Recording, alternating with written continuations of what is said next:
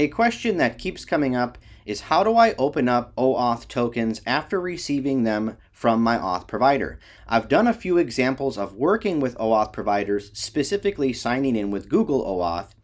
So I'll get right to it. I'll show you guys what all comes back and we'll open those up.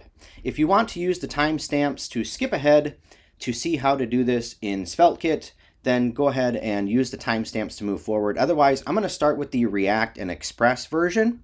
I have my Express backend running here, and I have my React front end running here. So those are both going. Let's go take a look at the source code right away, though. Inside of my source code for this, and this is available, I'll leave a link in the description, we have an OAuth route. If you need to know how to set up your Google Developer Console, check the description for that information. I'm not going to get into that. I'm specifically going to focus on the tokens that come back. So we have a get route. It is the OAuth get route, and this is the route that receives the response from Google. In my example, I wrote this async function called getUserData that actually uses a special URL that Google provides that you can pass the access token, and it will open it up for you and give you back some information, the user and whatnot.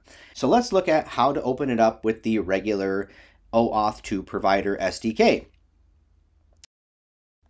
Let's go ahead and comment out this function.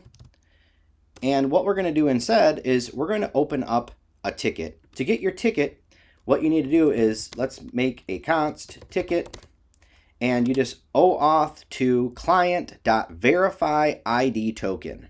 And what you pass to this function is the ID token, and that's going to be user.id_token. That's coming from the credentials that we receive from Google. One of the many things that Google sends back in this credentials, you have an access token, a refresh token, all of your scopes, the token type, and then we also have this ID_token. And this is what we're going to actually verify. So we pass that in to the verify ID token function, and we also need to pass in our audience. This is going to be your Google Developer Console ID. We're using the process.env client_ID.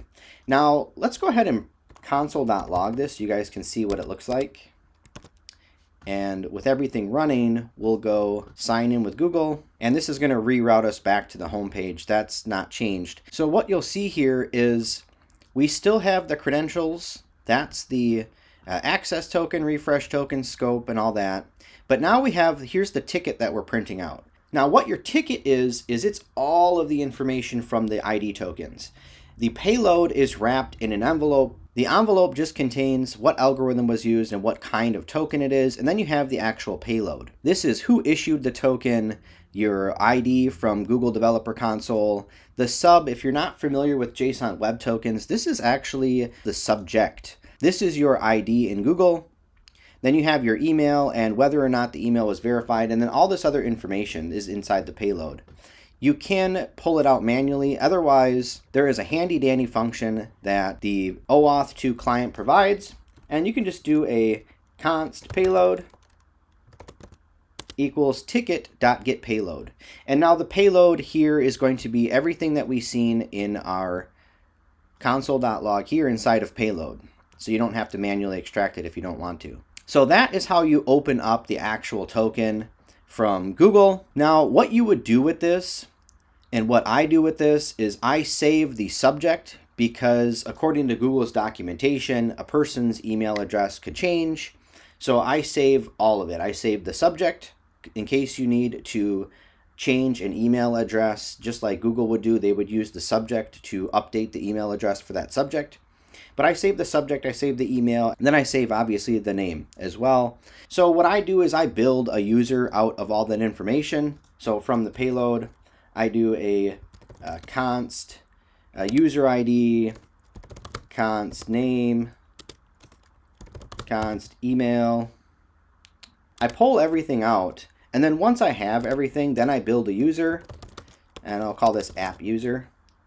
And then just put all of those things inside of that user. And now I can save this to my database. So in this application, if I wanted to, if this was a sign up, I would save user to database, If this was a sign in, then you could create a JWT token and a cookie. In this particular example, I'm running the Node.js Express backend on port 3000 and the React frontend on port 5173. So you cannot cross origin set a cookie. You can't set a cookie from one origin to another. In order to make that work in this example, you would have to set up a proxy so that all of the traffic appears to be coming from one domain. Let's go take a look at how to do this in SvelteKit. So here is the SvelteKit version. And in this example, we have an OAuth route, just the same as we had in our Express backend. It's still a GET route. You can see that here, export const GET.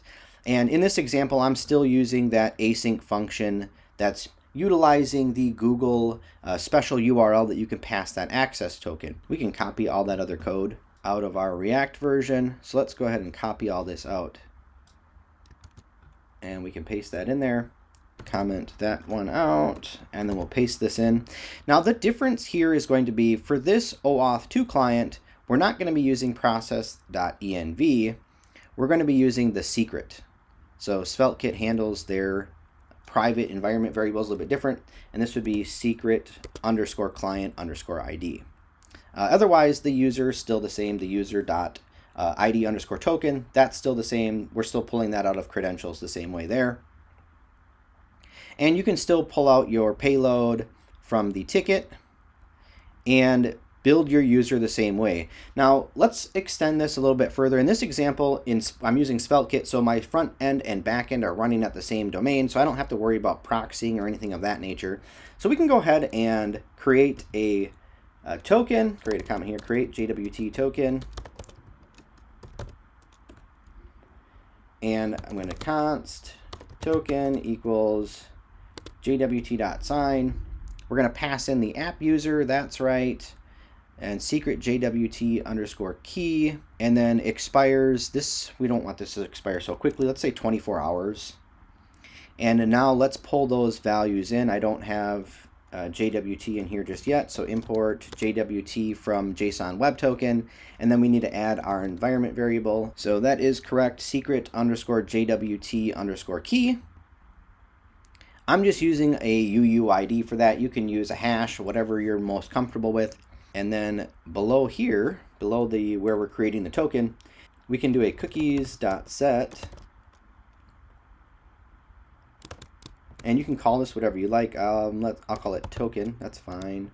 And we'll pass in the token, and then we'll have to set all of these values, path, and max age. A lot of people like to do the math on this. You don't have to. So you can do like this as a week. You want your HTTP only to be true. You want to set secure to true. And same site to strict. And get rid of this comment. And so after we create the token and set the cookie, we can save this. So in this SvelteKit example, it looks a little bit different. I have this sign in button on the sign up page. But if we click that, we'll select the account we want to use, and it's going to ping that GET route, pull out the credentials. Then we pull out the ticket, which has the envelope and payload. We create our user by stitching together all of the information that we want from the payload. And then in this case, I take this one step further, and this is how you create your own JWT token and put it into your cookies. And now if we go look here in our application, under cookies, there's the cookie that we set, and we can pull that out and check it inside of our hooks.js file, just like you would signing in with username and password. So there is how you open up the tokens coming back from Google. I hope you found this video helpful. If you did, please like and subscribe. Share with anyone that you think would find this helpful. Have a great day.